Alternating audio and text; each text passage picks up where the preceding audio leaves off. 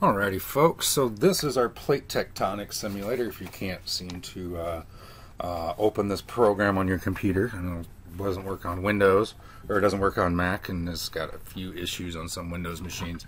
So here is the simulation. So here we're in the crust tab, right?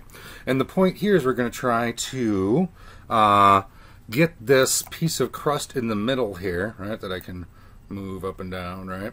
We're going to try to match that first to the continental crust over here, both in thickness and in height, right, and elevation. So this is harking back again to the importance of density to plate tectonics, right? So remember back to our first lab, not only was the proportion or the relative density important, but also was the thickness or the elevation, right? So let's try to match this continental crust. There's a couple different ways to do it here. First, we can zoom out, see all the different layers of the earth here, but you'll notice really how thin of a thing we're dealing with here, right? So very much just the candy coating shell of the earth here, right? So let's try to match this first, the continental crust. First thing we need to do is thicken it up, right? Make it roughly as thick, right? And then we can change the temperature, right? Warmer things are less dense. That makes them rise and fall just a little bit. But we can also change the composition. This is getting at our density, right? So more iron, magnesium as well. Iron and magnesium rich minerals, which are prevalent in our oceanic crust, have a lot higher density than those silica rich minerals, which are prevalent in our continental crust. So let's try to adjust this here. Move this up. All right, make sure that line disappears. Hey, and actually I did a pretty good job there, didn't I? Huh? There's a few different ways to do this, but so this is what you'd want to draw down on your under number 2 there for the draw small triangles or whatever, just to note where these these variables have ended up, right? Now let's go ahead and try to match up the oceanic crust, right? As we notice, that's much thinner, so let's start there. Go pretty thin, right? Matching it quite good. Let's make it cooler a little bit, right? Matching it pretty good there. A little more, maybe iron, right? It's not too bad right there, right? Make that even there, and then we can warm it up a little bit, right? Oh, that's pretty good right there. A little less, touch less, right? So about there is what you want to draw or write down for the second one, the oceanic crust, right? So it's fairly warm. It's got more iron than the continental crust, right? And it's also much thinner than the continental crust, right? So that is the important part of the first part there. So in part 2, we want to look at convergent plate boundaries, right? Now let's take a look here. Actually, let me open up this lab. All right. So we just did these 2 parts, right? Now we're moving on to part 2, right? So what we're going to do here is fill in this chart, right? I'm going to do the first one here with you, and when it says draw arrows to show movement, you're going to, all of these are converging together, but you want to notice if they're just kind of going straight into each other, if one's going under or over the other. Which crust is denser? Which crust subducts? Not always do we have subduction, right? Which form volcanic mountains or regular mountains, right?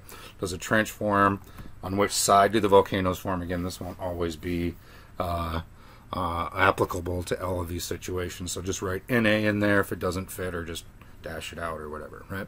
So let's look at this first one. Let's do a continental. So we do continental crust.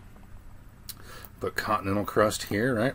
Let's go ahead and show labels, right? So let's go ahead and show some temperatures and stuff like that, right? And then let's do them in a convergent setting, which is going to be this green arrow here. So you notice as they smash together, do we see any subduction? No, nothing's really going underneath each other. It's like 2 cars that played crumple, right, or played chicken and nobody backed off, right? So this is an example we have in like the Himalayan mountains, right? So this would be our continental collision, right? They're moving together. Which crust is denser? Neither one is denser. Which crust subducts? Neither one subducts, right? Which formed volcanic mountains or regular mountains? Well, we have regular mountains here, right? Does a trench form? No. Which side did the volcanoes form? Well, there's no volcanoes, so that doesn't make any sense, all right? So let's do the next simulation here. All right, let's reset all right? And then we're going to do continental crust on this left side and old ocean crust on the right side, right? And again, we're going to show labels. Let's show some seawater. Let's do density and all that good stuff as well, right? And then let's run this simulation. Again, we're going to do a convergent simulation. So let's go ahead and run this, right? And what we see here is definitely subduction, right? That old oceanic crust going under that continental crust, right? And what we notice is happening here is we're starting to get that partial melting from that water being driven off of those plates, right? And that's going to rise buoyantly and cause a string of volcanic mountains, right? So this is our volcanic arc, right? This is a trench, right? Where those two plates meet, we form a trench, right? And we definitely see some subduction here. So you can fill in the rest of this chart using this graph here. So this is, again, continental old ocean, right? Now for the next simulation, we're going to do the exact same thing, but we're just going to switch the sides to see if that makes any difference in plate tectonics, right? Should it make any difference in plate tectonics? Well, the answer is obviously no, right? So here again we have subduction of the oceanic crust, continental crust overriding. We form a trench. We have a volcanic arc that forms, right? Next it wants us to do, let's do continental on this left side and young ocean on this side, right? So now, similarly, the oceanic crust is still denser, so it's going to, subduct underneath the continental crust. But notice, right, at how much lower of an angle it's subducting, right? Those volcanoes are much farther inland, right? And it's subducts at a much lower angle. That's because it's young, it's still fairly warm, it's less dense, right? And then just to prove again that sides make no difference, let's flip it and run it, right? Again, same thing, descends but at a lower angle, right? Less of an angle. That pushes those volcanoes farther inland. Perfect, right? Do this again. We're going to do old ocean and young ocean this time. Old ocean on this side, young ocean on this side, right? What should we see? Again, old ocean, right, is going to be sitting on the ocean floor longer. It's going to be cooling down even over millions of years. So it's going to be older, it's going to be colder, it's going to be denser, and we should see that it goes down, right? Whoops, let me do everything here. All right. And there we go, right? Old ocean crust, denser than the young ocean crust, right? So again, we see subduction, right? We see a trench form, we see volcanoes form. However, this time the volcanoes make islands, so we have a volcanic island arc, right? Let's see if switching sides makes any difference, right? So let's do old ocean on this side and young ocean on this side, right? Does it make any difference? Nope, the old ocean still goes down, right?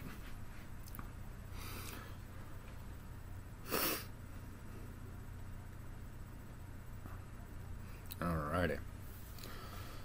You should then be able to fill out the rest of that chart and answer the following, 6 or 7, 8, 9, those questions, 10, 11, 12, right?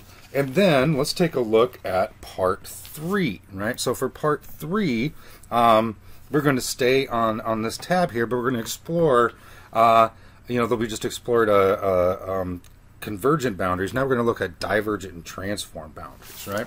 So for this first one, we're going to do old ocean, right? Old ocean, right? And then I'm going to show labels, show seawater, right? Show both density and temperature. And what we should notice here, right? And we're going to select the red arrow, and that's going to be a divergent margin, right? So let's watch these move apart, right?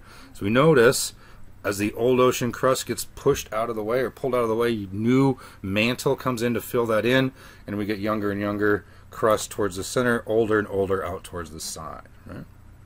Let me rewind that and do that all again here, right?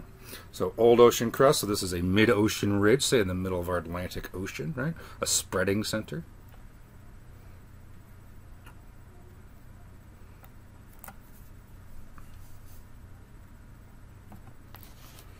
So you should be able to use this to fill in the rest of that old ocean crust simulation. And now I'm going to set it with 2 continental crusts. This is part 2 of section 3 there. 2 continental crusts. All right. And we're going to go in the motion of the blue arrows. All right, what type of boundary is this? Blue arrow, here we go. Ah, interesting. Huh. San Andreas, here we go, right?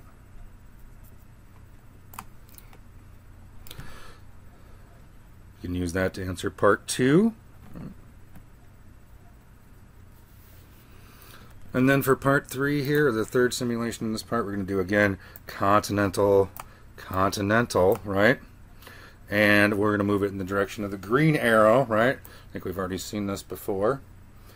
But there's an example, right? And notice that we're just thickening, shortening, and thickening that continental crust, right? Alrighty, folks, that should be able to get you through the rest of the lab. Enjoy.